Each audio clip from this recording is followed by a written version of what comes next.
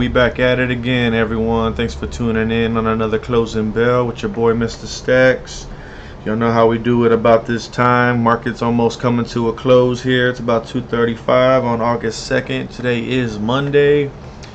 And, well, we've had a few things going on throughout the day. A few stocks showing some price jump. But the ones we were focusing on this morning, as well as what we've talked about over the last few days, not too real big of moves, but we are showing, you know, a little bit of some price action here, which is not necessarily a bad thing, just because we haven't seen the actual pop in these prices. But I just kind of wanted to touch base as to how we've been looking here, especially for a Monday and moving into the week. But XELA Technologies, y'all, for those of y'all that have read the thumbnail there, this is what we're kind of focused on this afternoon. Checking out the chart here on the daily. As you can see, we hit a high about 304, 303 this morning. So we're touching, you know, touching back down on that $3 mark. We did hit a low, I believe, of like 250 or no, I don't think it went that low this morning. Let's check back here. Came back down to like 268 or so. And then we just took off though, and it's been a green day for XELA Technologies as we start to hit these levels again. Are we going to be breaking out soon? Well, it's hard to really say, but that's why we're kind of wanting to look at the charts a little more deeper as far as some of the hourly, 4 hour, the 30 minutes, see exactly how we've been moving here short term. And as you can see here, looking into the 4 hour, we're showing an uptrend, y'all. We're starting to trend back up here. You know, we've been showing that resistance around that $3 mark. As you can see here, this happened a couple of days ago also, or earlier last week. As you can see, we hit these same levels, and we're starting to, on the 4 hour, just starting to show resistance come down, but we're still showing that uptrend, y'all. We're seeing higher lows, and that's a good sign. I'm looking to maybe break out through this $3 here in the near, you know, couple of days. And all we need is some more volume to come in. Hopefully we can start to push through some of these resistance levels here. We're only at 29% of our daily average today, and we need a lot more volume if we're going to see some of this good price action, you know, as far as those good jumps, $1, $2. Who knows how high these things can go, but we really don't want to start trending up here by the cent. I want to see a pop. I know we've been following this one for a while, but we really need that momentum to start to push this stock up here. But we just haven't been seeing it here over the last couple of weeks. Digging into the hourly, it's kind of looking a little more. You can see some of these other levels here. But yeah, I like to follow it on the 30-minute. This is kind of the day trade and how I like to look at it. But look, we've been riding up the moving average today, as you see. This is the 21-day moving average. So a lot of buying power right there, pushing it up as they tried to sell it. Nope, not today. And we just came back down. We've touched that level again, pushed up. We're still seeing that resistance here around the 290 or so, 295. But hey, y'all, we're still pushing, you know what I'm saying? We're hitting that VWAP right now on the hour, on the minute, and the 5-minute. You know, it's kind of been playing with that VWAP here throughout the day. It was a false breakout, thinking we were going to break above it. Ended up coming back down. And right now, this could be a key level to buy in for those of y'all that are looking to trade in the short term. I really feel like we're going to be breaking through $3 here this week. Call it where you see it though, you know, as far as when you think would be your best position to jump in on. I myself would like to see it come back down here around 250 or so, 260. But hey, I already got a position in here that I've been holding. Hopefully we can ride it up to closer to $5 or so. I really feel like we can get probably above 5, more towards the $7 range. As you can see, we have some all-time highs of 545, and we have 782 here back in March.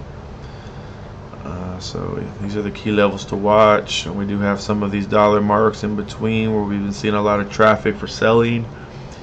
And just be mindful when you do take those positions here to make sure we close above these levels if we're looking to push higher. don't get in too early, and hopefully you don't lose out any money if it tends to go the other way. Just kind of plan ahead on these, y'all. Always look at some of these longer term charts as well as some of the short term, 4-hour, a daily, even the weekly sometimes. As you can see here on the weekly, we're showing a green week already, even though it's early in the week on a Monday. This is the levels we need to break through, as you see here.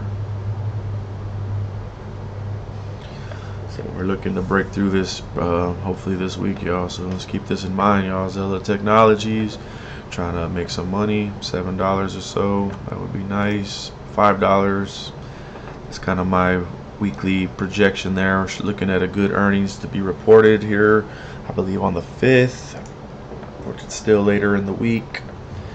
But hopefully we get some good news here. As you can see, over the last months, we've been showing nothing but gains, y'all. Nothing but gains. It's got to be a good reporting coming out. I think they had some new technology that they released also on their platform and things like that. So I really feel like the stock's got places to go. So we're holding it down, holding our position tight. We end up coming back down. I might try to jump on some more. I don't know if we will. Can't be too greedy though, even though we feel like we're missing out sometimes. Just kind of plan ahead, y'all. Don't always try to put all your eggs in one basket, as they say. Some of the other stocks though we have up today, we've been following also. Support.com, I believe they also have earnings coming out soon. I don't know if it's this week or next, but I know it's pretty close here. We're still seeing some holding support around $7, a little bit above. We would like to see these $10 area, $9-10 range. We're only showing about 56% of our volume, our daily average. Not too much coming in. I know last week we had a good week, a good run. We've seen a low about $4 when I bought in. I'm still holding my position here, y'all. $4 or so. I rode it all the way up. I should have sold, but I kept it. I really feel like we could squeeze higher, so I'm gonna wait and see when the earnings come out. If we don't start to see us sell through these levels anyways before then, and I'm hoping that maybe we can gain up a little more before I decide to pull out. I'm already up, pretty much doubled my money, so I'm not feeling too bad where we're at. I really feel like we can go up higher though before I really decide to pull us. I'm just gonna wait another few days, see what happens here. But support.com, y'all, for those of y'all that weren't aware, check out the videos. If this is a stock you're looking to trade, and if you feel like we still see some upward potential there, hey, find a good spot, y'all. I got one at $6, another one at $7. We may even show one around this level here, $8 or so. So if you want to look to buy in, thinking we're going to ride up higher, hey, just find a good spot to jump in there, yo. NAOV, Nano Vibronics. This is one we've been following also. I took a position on Friday on this stock. Not too much movement today. We did come up this morning, hitting a high about like 280 or so. I know some of y'all were talking about we should have sold, but I think we'll be seeing those levels again soon. I don't think we missed it yet. As you can see, we hit that level this morning, but we're still seeing a lot of resistance there. But we've been kind of moving sideways, starting to consolidate on that 50-day moving average, as well as the other moving averages are starting to touch base. So how I say about those moving averages, we may see a squeeze here in the near short term here, and hopefully we'll see some more volume and stuff come in tomorrow. If we can stay at these levels, we'll be seeing that higher number here. 375 we can see on the daily. We hit a high last week or so. I really feel like we're going to be moving closer to $5 on Webull. I did have a video posted this morning. Y'all can check out as to see in my price prediction on this stock here. I believe it was closer to the $5 range as to the trend line we're drawing here. But yeah, check it out, y'all. I'll post it on the bottom of this one. Y'all can catch yourselves up on that footage there. EXPR is another Express. This is another stock I talked about. I don't know if it was last week or the week before. I've been watching it. Volumes are starting to build up today. We're still not above our daily average, but we've been seeing some good price movement here, and we're starting to touch levels, as you can see, and we're looking for a breakout here pretty soon. So we're starting to consolidate a little bit. throughout the day as well as on the daily. And we're still trending up here, as you can see, also little by little. So we're looking to break through this level, and we'll probably start to see these other highs. Let me know what y'all think about this EXPR, y'all. We hit a high of $14 here back in January.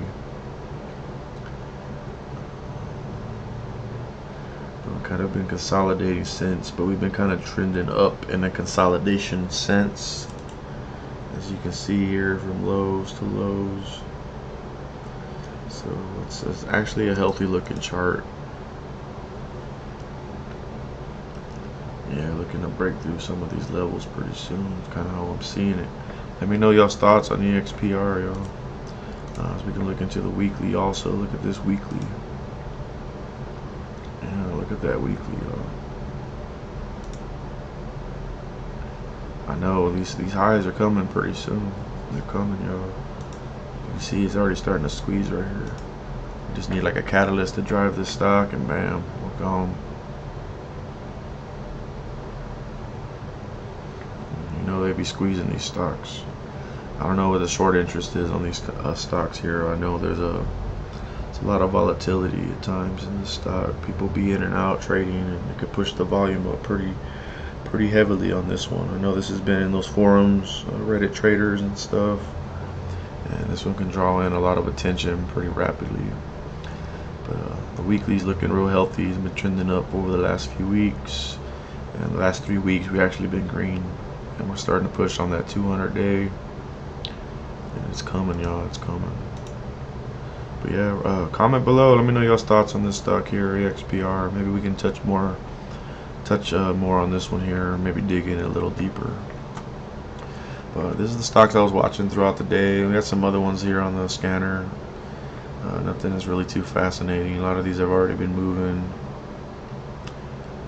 But yeah, let me know what y'all think as far as anything else y'all might be watching. Anything else I could probably put some eyes on, give you my opinion on, and my own analysis. Let me see as far as any of those charts, and we can talk about those also. But yeah, y'all, appreciate y'all tuning in this afternoon, hanging with your boy, and we'll catch up in the morning.